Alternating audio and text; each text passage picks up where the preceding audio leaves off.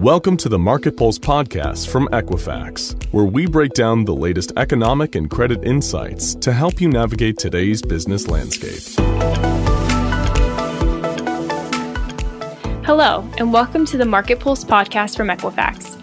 I'm Brandy Recker, an analytic advisor in higher education here at Equifax, and I will be hosting today's episode on the challenges around post-secondary education. We've all seen the news headlines, and chances are you've experienced firsthand the unprecedented issues swirling around post-secondary education. An increasing number of students and parents are asking themselves, is a college education worth the hefty price tag? And that's just the beginning. Colleges and universities are seeing declining enrollment rates, affordability concerns, mounting regulatory pressure, the resumption of student loan payments, and now the reversal of affirmative action in admissions. I'm joined today by Lori Lindenberg, District Director of Enterprise Analytics and Strategy at Maricopa Community Colleges. We will be discussing some of the macro industry challenges, including pressure to prove the ROI of a college degree and what Maricopa is doing to address it while delivering on their student-first mission. But before we start our conversation, David Fieldhouse, Director of Predictive Analytics at Moody's Analytics, will set the stage with a quick overview on the economics behind these challenges. David?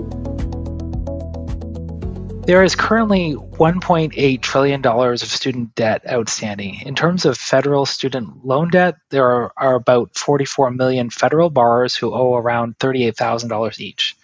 The distribution of student debt is highly skewed, though. The top 10% of borrowers account for approximately 45% of total debt, while the bottom 50% of borrowers account for around 10% of student loan debt.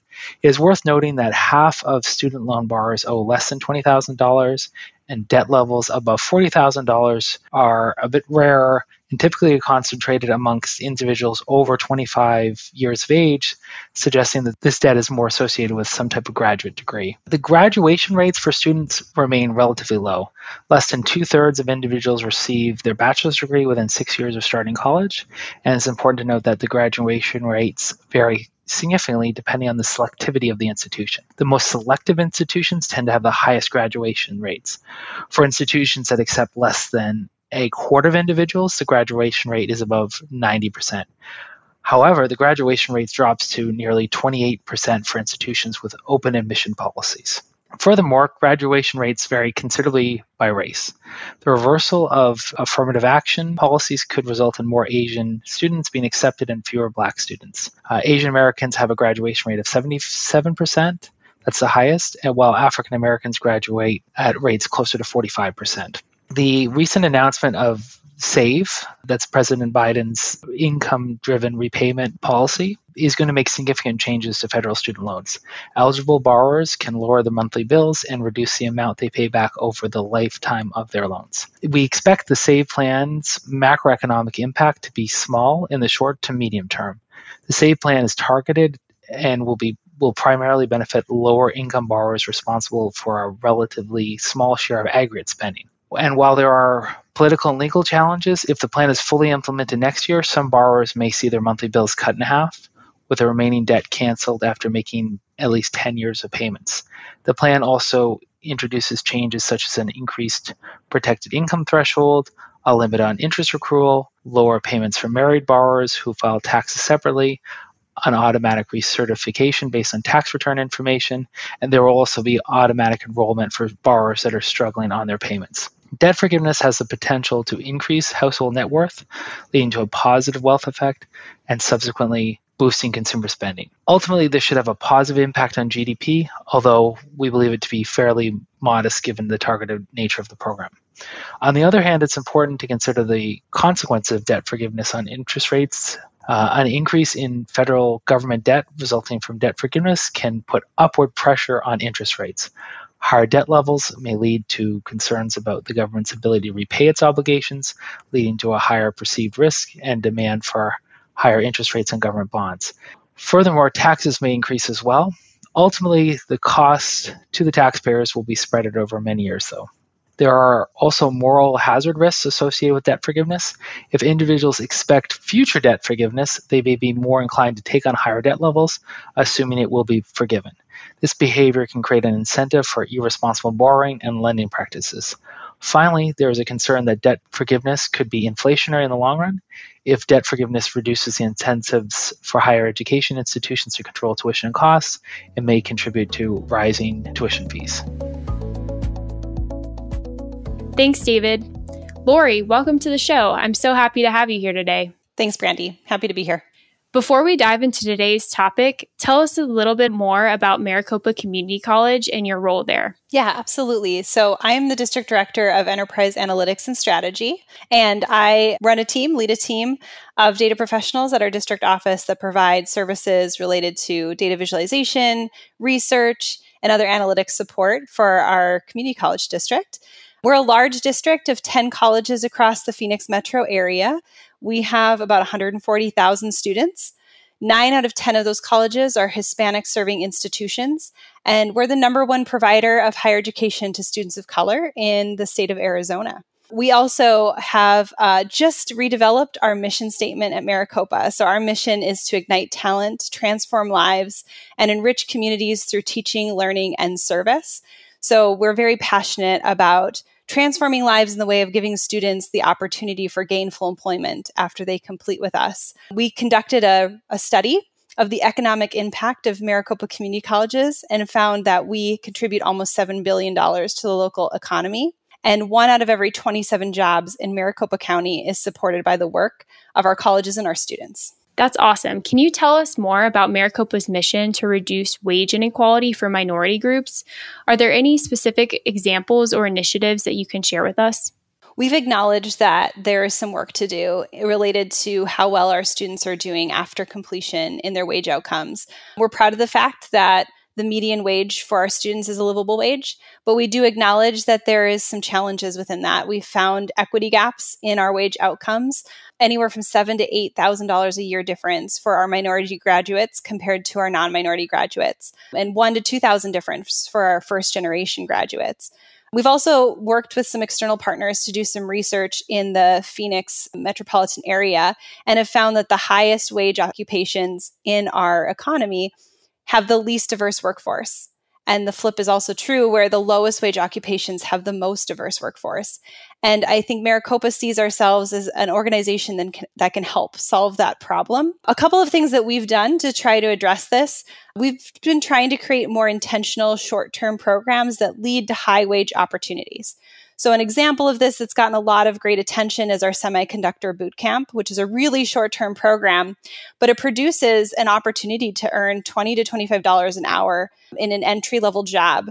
And the average wage is actually $62,000 a year for someone with experience in that area. So there's more opportunities than just that one, but I wanted to highlight that one as one of those stellar short-term programs that helps a student get in, get out quickly, and earn gainful employment. We've also really focused on helping students understand the opportunities that they have to earn a high wage upon completion. And so we're working with our students even prior to them entering our programs in Maricopa so that they understand what that path would look like. They can evaluate their interests and pick something that really aligns with their passions, but they also know what the wage potential of that occupational area. And so a couple of things that we're doing related to that: we have a partnership with Pipeline AZ. The Maricopa Pipeline AZ platform is technology that helps a student do that career assessment and analysis of their interests aligned with wage outcomes. And then we really build on this with our first year experience course that we just implemented last fall. And in that course, students go through an interest assessment. They explore jobs that sound interesting to them. And we've had a couple of really exciting anecdotes come out of that experience with our students. For example, students just not realizing that their passions actually exist in the world as an occupation, and that Maricopa offers a program to help get them there.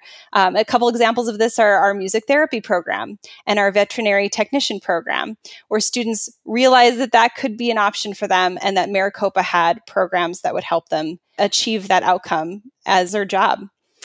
And the other things that we're doing really have to do with making sure that all of our students of whatever background feel a sense of belonging in our programs, and that they see themselves in who's teaching them and who's working at the schools, just in our diverse workforce. Wow, it sounds like you have a number of initiatives and programs that are really working to address wage inequality for minority groups.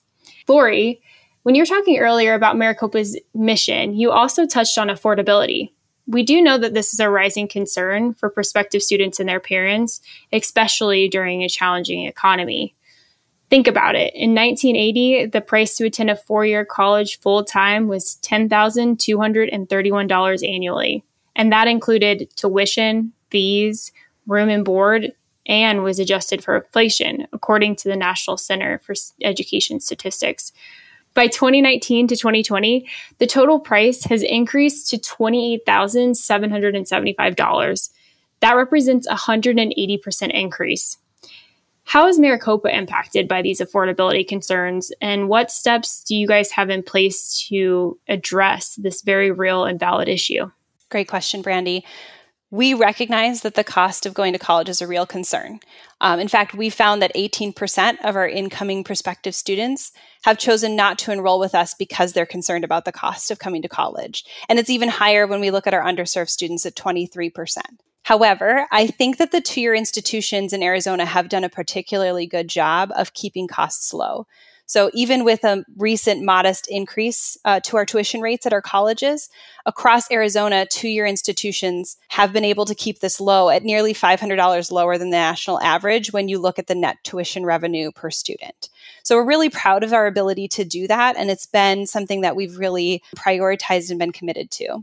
We also are really encouraged by some recent changes to what we're allowed to do for our students. So a recent bill passed that allows us the opportunity to offer in-state tuition to our undocumented students. And also another bill passed in our recent legislative session that is allowing us to discount student tuition for dual enrollment students who are low income.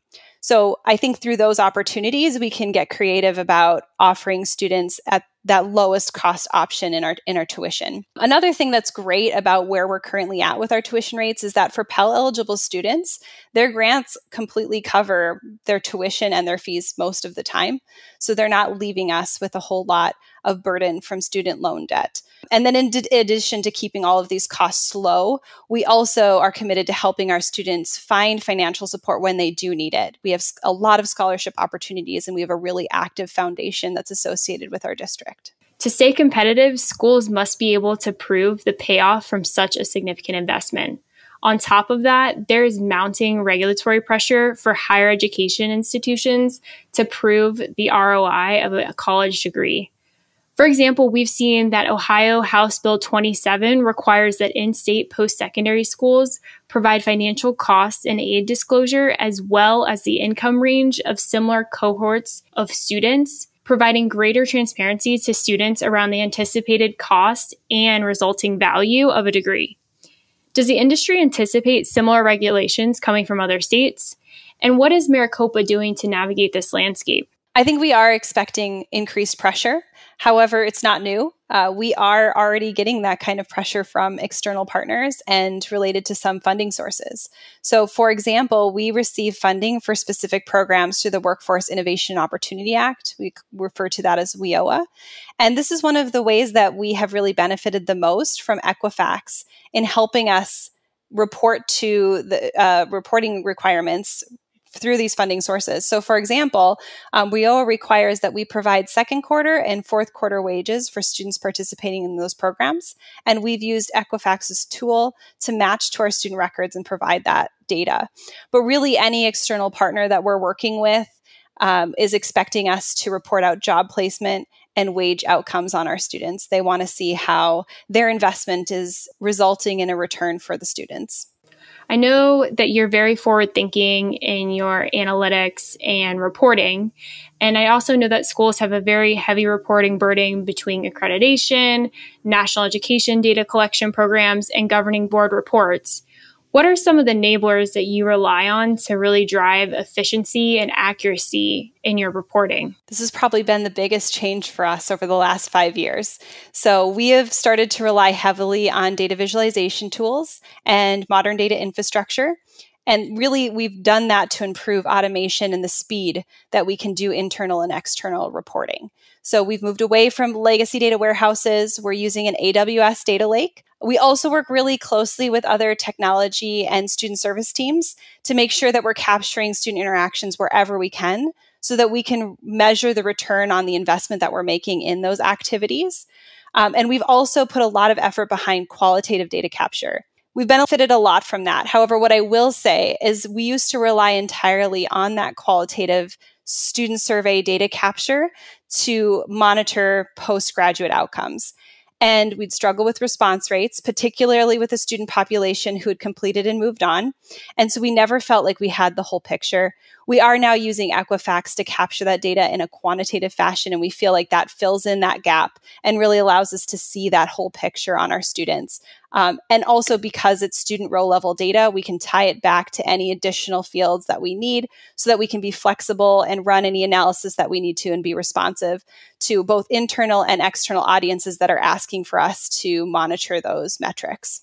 Lori, it's been really great working with you and the Equifax data to help drive the efficiency and accuracy in your reporting.